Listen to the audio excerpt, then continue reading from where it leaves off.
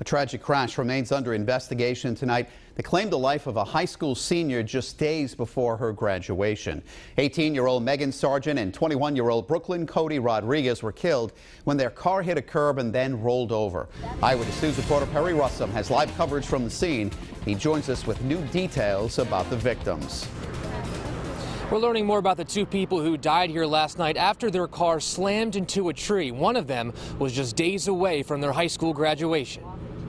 A memorial is growing on the tree a car slammed into Monday night on Fairhaven Road. Two people died. 21-year-old Brooklyn Rodriguez was the driver, and 18-year-old Meghan Sargent was riding in the car. She wants something, she'll get it. She was a go-getter. Gary Rodriguez is Sargent's grandfather. She's my pride and joy.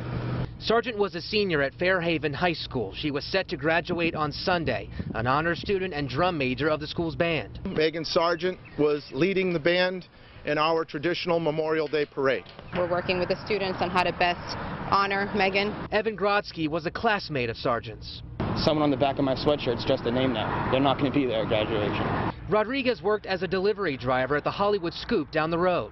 You don't get help like that, especially from someone at such a young age. It happened outside of a house on Fairhaven Road at about 10:30 at night. Patrick Cato was home when it happened. We both just sat there with our hands up in the air like there's nothing we could do. On the tree, there's now a poster for a GoFundMe page. And if this fund can help them in any way, shape, or possible, then please, that's really what everyone should be chipping into. And we're being told that GoFundMe page will help both families. We still don't know what caused the crash. Live in Mattapoisett with the Mobile Newsroom, Perry Russum, Eyewitness News.